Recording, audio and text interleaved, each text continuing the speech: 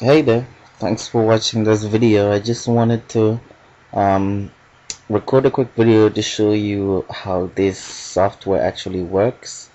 And as you can see, when you open up the software, this is the main screen that you see. And all you have to do is just click at the bottom here, new project. It will ask you new project, so I'll just say new project,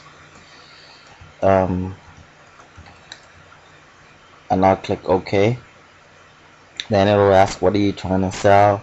So just say I'm trying to sell instant content creator, and then you can click next here, or you can select the different selections at the bottom here. So you can brainstorm some topics, what you want to write about. It says brainstorm some topics that someone interested in buying would also be interested in. So you can write how it works, or how easy it is to install,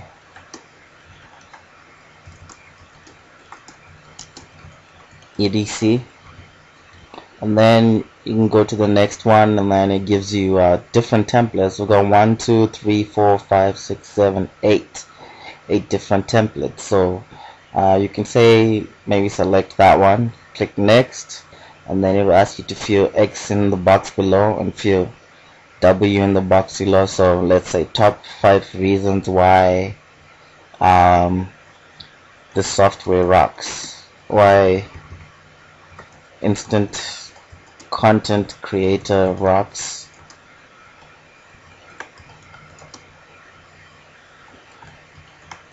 And then you can just click next, and it gives you a different bodies. So you can write give an example. It's easy to install,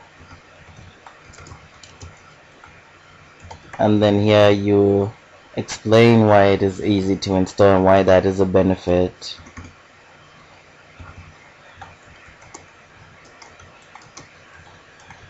And then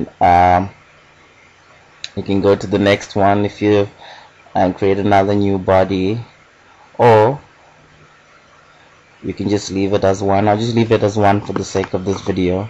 And then we'll go to the next, add an introduction, and you go conclusion, which is optional.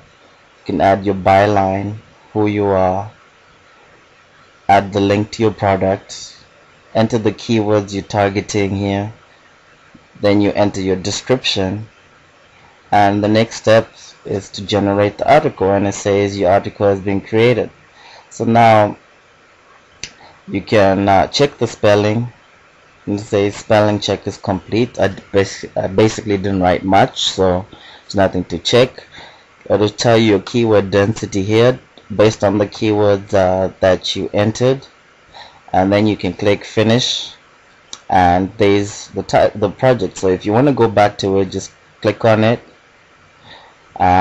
If you double click on it, and then you can select whatever you want to do here. You can go straight to number 13, and if you want to export the article, got 2 options: HTML, 3 actually, HTML text file, or you can upload it straight to the FTP server.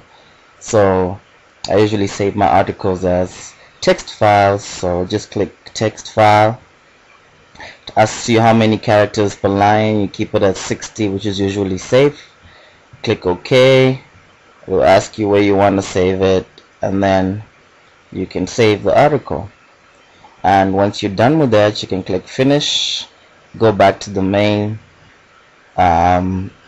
screen of the software, and you can work on your next project by clicking new project, or you can edit another project by double clicking it here.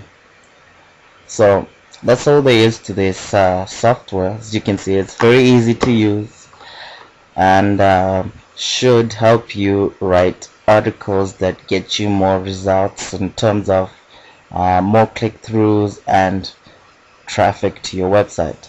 Alright, thanks for watching the video again, and you have yourself a great day.